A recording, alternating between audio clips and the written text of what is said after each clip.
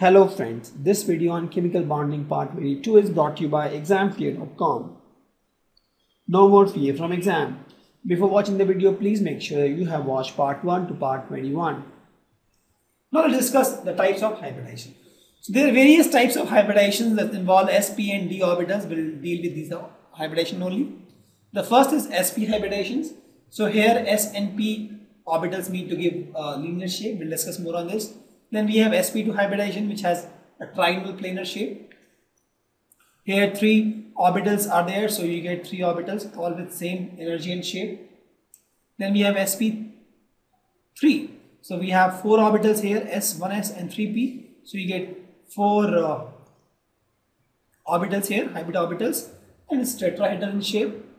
And then we have Sp3d. So there you have 5. So here also you get 5 different orbitals. Then we have something called Sp3d2. So here 6 orbitals are involved, 1s, 3p and 2d. So you get 6. All should be equal shape. The diagram is not that clear, but the picture is not clear, but all should be same shape and same energy. There are more dsp2, dsp3, d2sp3, but we will not learn this. We will be focusing more on these hybridization. So let's take sp hybridization. Let's talk about valence bond theory for sp hybridization. So in this type of hybridization, it involves mixing of 1s and 1p orbital. Please note, here you have 1s and 1p orbital. They mix. So 2 orbitals are mixing. So how many orbitals we'll get? We'll get 2 sp hybrid orbitals, and they'll have same shape and same energy. Please note, 1s, and this is 1p.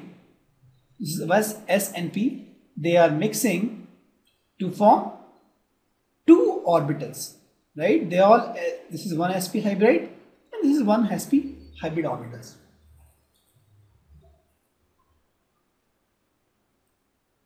And these sp orbitals have 50% s character and 50% p character.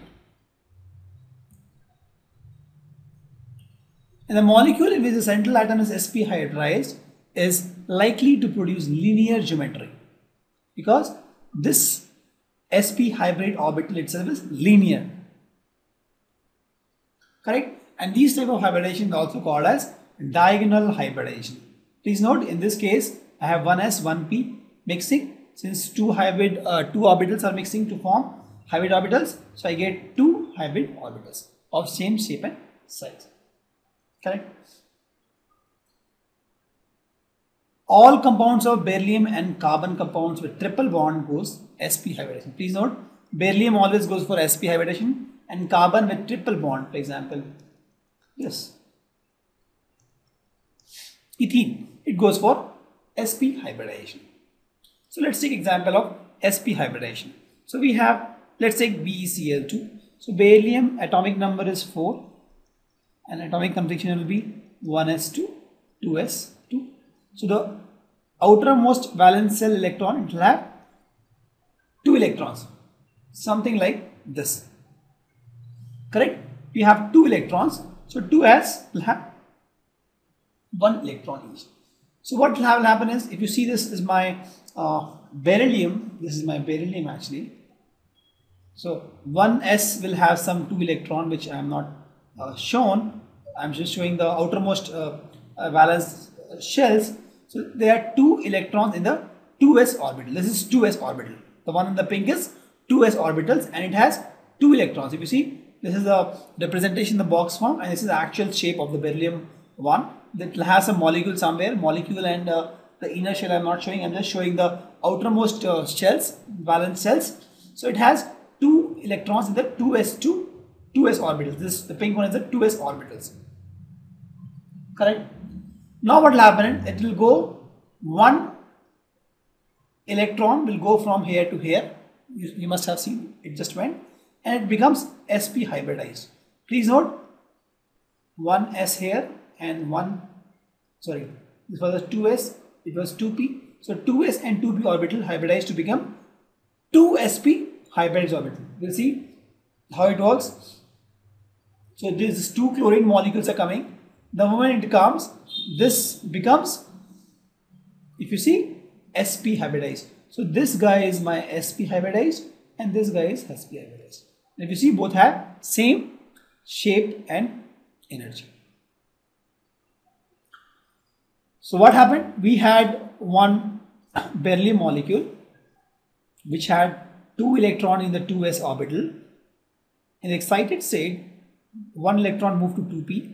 So we have 1 electron in 2s and 1 electron in 2p. So 2s and 2p hybridized to form Sp hybridized. Both have same shape energy and both has 1 electron. You see 1 electron, and now you get 1 electron from this chlorine, 1 electron from this chlorine. Now the overlap concept will work. Overlap concept says that the orbitals which has unpaired electrons overlap. So this chlorine, this is chlorine, this is chlorine.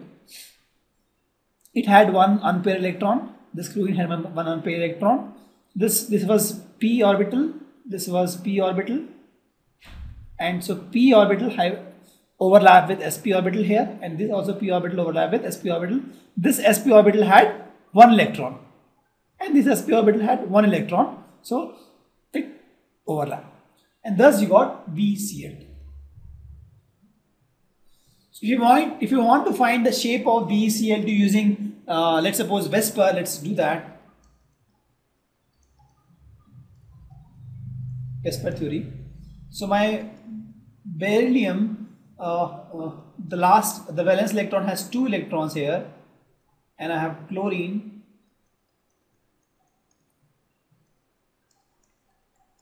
seven here. It forms a bond. I'm just drawing a Lewis structure. There is no lone pair in the Be, so it has to be linear, right? It has to be linear because this is my Be, this is my Cl, and this is Cl. There is no lone pair here, so it has to be a linear structure. So if you see here, both VSEPR and the valence band theory both predicts the linear structure for BeCl2.